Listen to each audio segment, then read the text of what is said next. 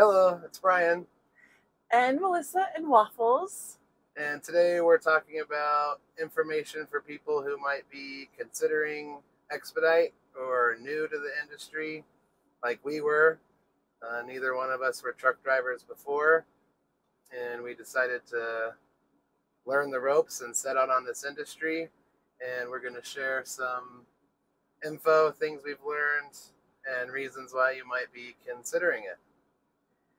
One of those is all you need is your Class B license. A Class B is School bus. like a school bus license, right? Or a straight truck license. You can look Dump in truck. or dump truck. Yep.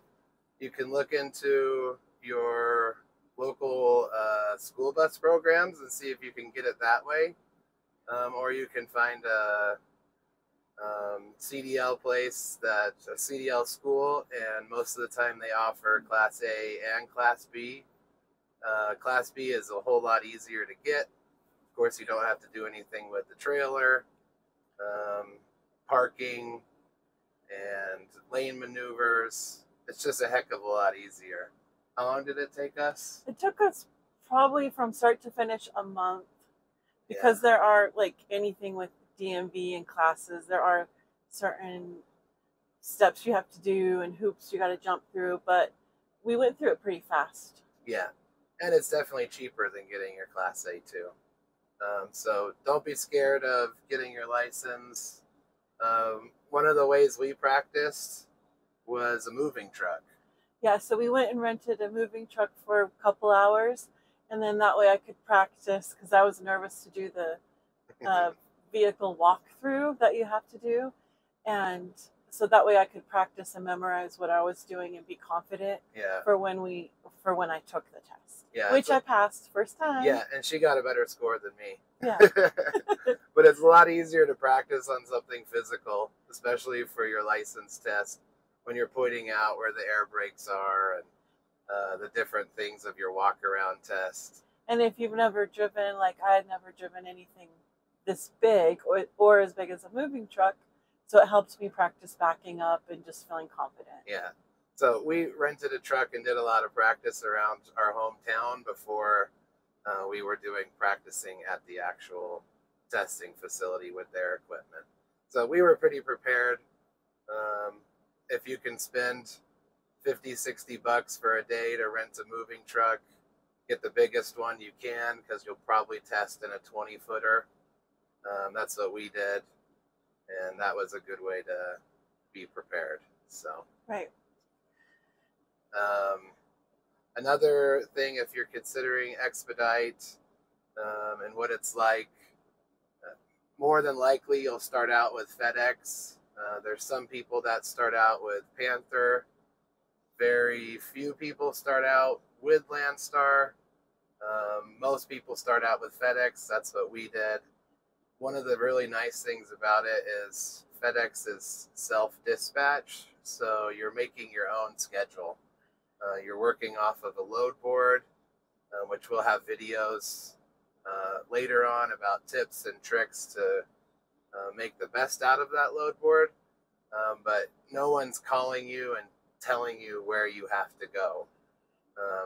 That's actually one of my favorite parts. Right, so it's self-dispatch in that you can kind of be as busy as you want to be or as slow as you want to be to some degree. Yeah. Of course, your fleet wants you to stay busy. Yeah. But you do have to be self-motivated because it is easy to get on a Netflix binge and not want to move. So you do have to be self-motivated to stay busy.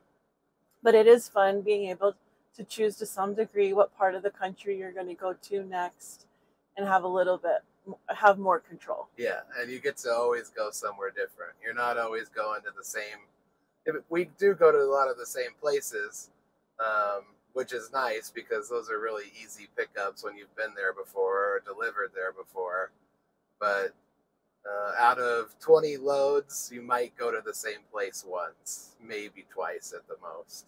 So you get to go all over the place, all over the country. We've been upstate New York, San Francisco, and everywhere in between. Yeah, everywhere in between. Florida. Another really fun thing about that is that we have friends and family in all different states. And so we've got to stop and see friends and family along the way Yeah. when we're not with the load, but when we're empty, picking up, or just waiting for a load. And that's been a fun way to see friends and family or spend a weekend in Nashville or whatever floats your boat. We've got friends in Nashville. We've hung out there for a weekend. Friends in Indiana, which is our favorite place to stop because there's lots of trees. I love seeing the green. California, Arizona. I have a son in California. That's always fun when we get to see him. California can be a little bit of a hard area to go to because it's not the most trucker friendly area, but being in an Expedite truck, it makes it a whole lot easier. I couldn't imagine driving a tractor trailer through California. That would be rough. We've got it pretty easy compared to other truckers. Yeah, especially parking. So parking, just number one, even if there's lots of places to park, backing up is a whole lot easier and less intimidating. And as you're on the road, parking spaces get limited. Yeah. And we've always been able to squeeze in somewhere. Yeah. Maybe you've heard some horror stories or you've been a tractor trailer driver before. 90% of the time, I can squeeze this truck in somewhere when most trucks can't, or other trucks are stacked up, and so a tractor trailer can't maneuver into the spot. We can just come and zip right into it. That's a huge plus advantage of Expedite trucking and these straight trucks, because that's the hard part about the trucking industry is parking. It's a big national problem, and being in an Expedite truck like this, it really makes a huge difference.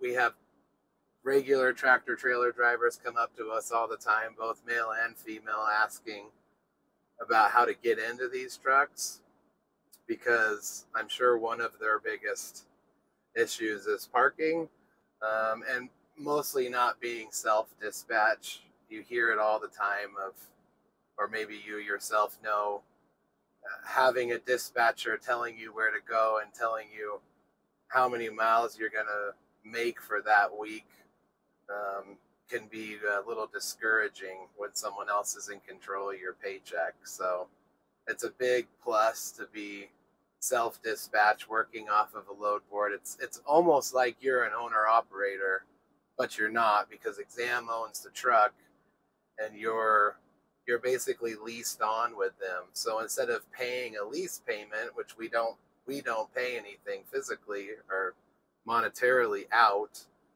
we work off of a split. So whatever the truck gross is, the gross profit for the truck minus toll and fuel, we get a percentage of that. And the percentage is pretty dang fair. The longer you stick around with Exam, the more opportunities you have to raise that percentage.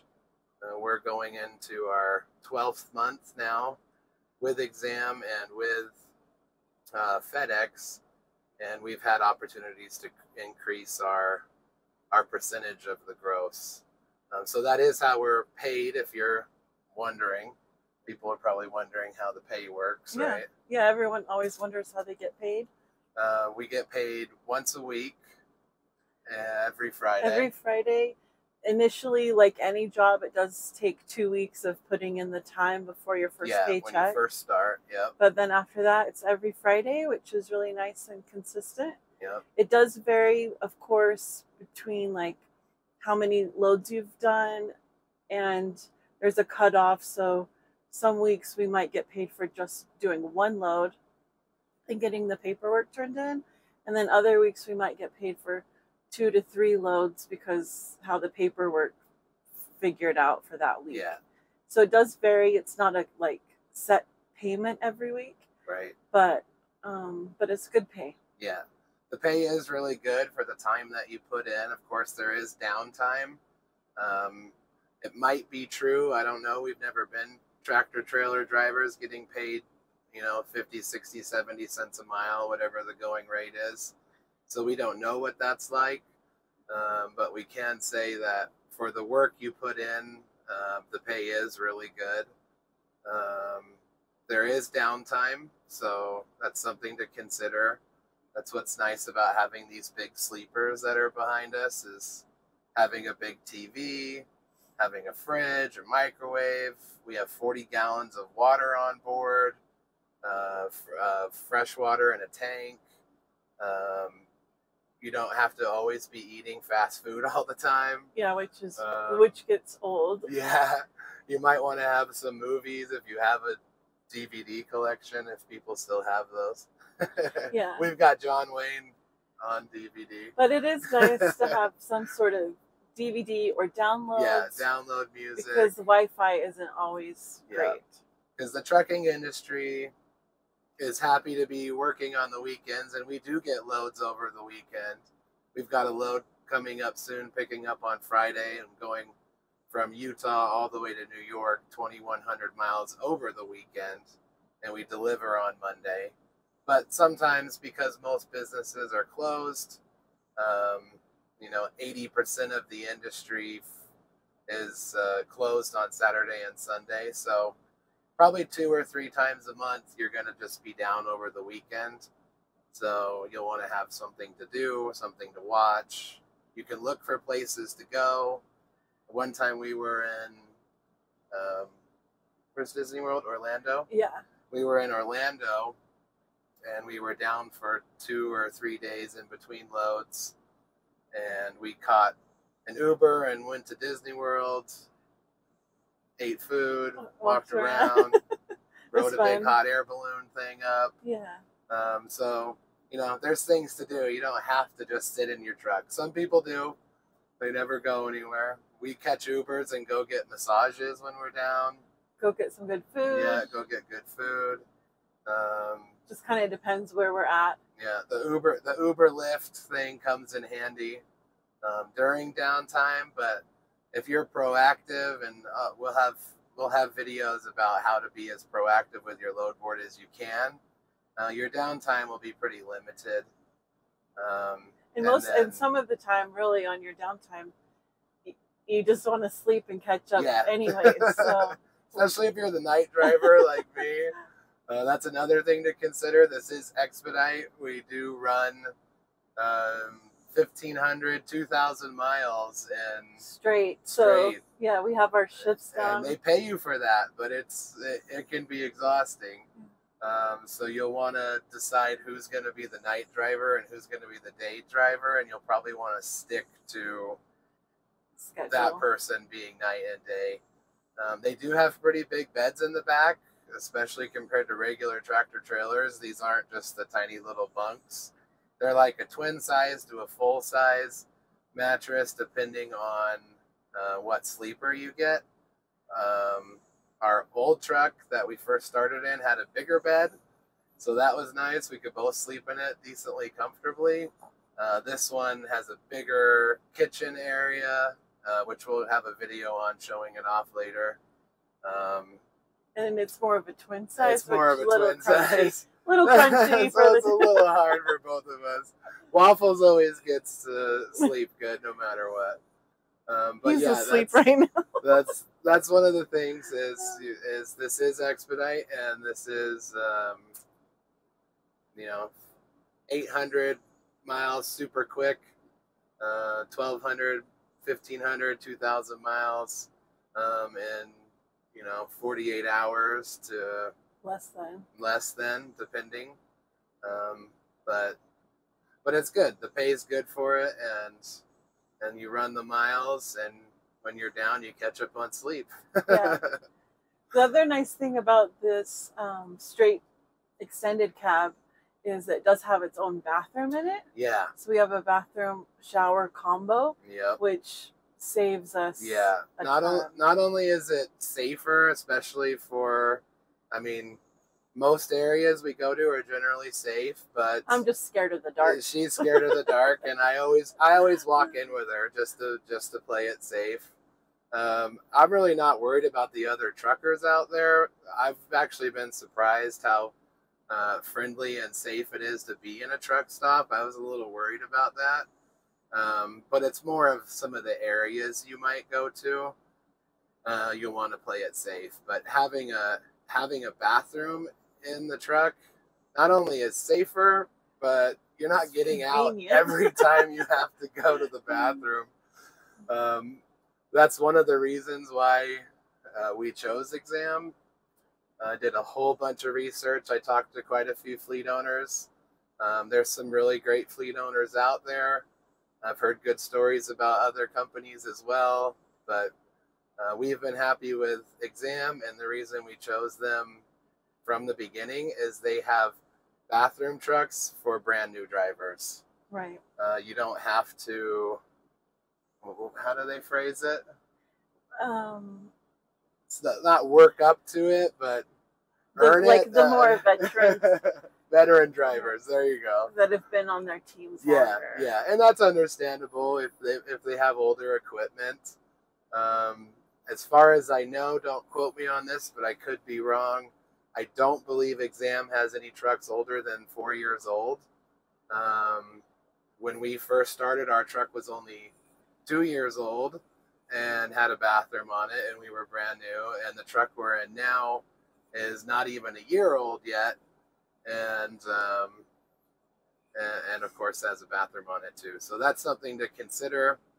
If you're asking other fleet owners questions, ask about bathroom trucks. And if you get it right away miles, or have to work up to it. Yeah, ask about mileage on the truck, and if where the truck's going to be located at. What are some other good questions? You will have to typically get pay for your own way to get to the truck. Yeah, you will need to be prepared to get to the truck. I don't know of any fleet out there that'll pay to get you out there, so you can drive or fly. So going into start with your training, getting your way to the truck, and then having to wait 2 weeks for a paycheck once you start working. So you want to be prepared. You do need to have a little bit of a nest egg saved Not up. Not huge, but a little bit. Just to be prepared for like a month's worth of income that you would need saved. One of the other nice things that I really enjoy, I couldn't stand the corporate world anymore. I've been managers. I've owned my own business before. And I've been the employee who has to beg for time off. And that's not this. What do you think about that? Yeah, it's nice to have my husband as my coworker. Yeah, that's always a plus. And we don't, and you have annoying employees you have to be part of every day. Right. Or, one thing I didn't ever like about corporate stuff was meetings. I hate meetings. Meetings are annoying. So this is nice because there's no meetings to attend or hear. We don't have managers hovering over us. There's no micromanagers. Exam isn't calling you every day. Hey, what load are you on? Hey, what are you doing? Hey, how much? They don't do any of that kind of stuff. They might check in once a week when you're new, maybe once a month when you're starting out. Or mentors might call you and ask you, how things are going and how they can help you improve. But no one's hovering over you, and that's one of my most favorite parts about it. It's a good, nice thing. So if you are again self-motivated and a self-starter, how to. You do need to be a self-starter. To keep yourself busy. This is a good thing. To do. Yeah. So it's never the same. Every day is always different. One thing to consider is your pay is never the same. It's always different. But more than likely, it's going to be better than what you can make out there in the working world. You are getting rewarded in a sense for kind of giving up some of your daily freedoms. You pretty much are living in a truck while you're on the road. But overall, it's worth it. We've done lots of different things, and we're still continuing on with this. So One It's of been the a other good fit things, for us. yeah, one of the other things we should talk about is home time. Yeah, so in that, depending on where you live in the country, you might be able to be home every other weekend just Yep. for a day or two, or you might need to work 6 weeks and then go home for a week. Yeah. It's flexible. Yeah. And if you're in the heartland of the country, if you're in Ohio or Kentucky, Indiana, northern Alabama, Tennessee, Illinois, I mean, you would have it awesome for home time because that's the hot spot. We're in Salt Lake City, so we have to go to the West Coast most of the time when we want to get home. But we still get home often enough to enjoy the job. But where your home is will have a factor in how much home time you get. We've never had an issue with home time. No one's hassled us about it or held some requirement over our heads about it. So we've been really happy with it. We stay busy and we catch some home time. We'd like to move to Indiana or Tennessee or something because we know we'd be home even more. but for now, Salt Lake City works. I don't think there's anything else for this one. I think that's it. So then in some other videos, we'll go over more of those points in further details so you can have more knowledge. And it's been good talking to you.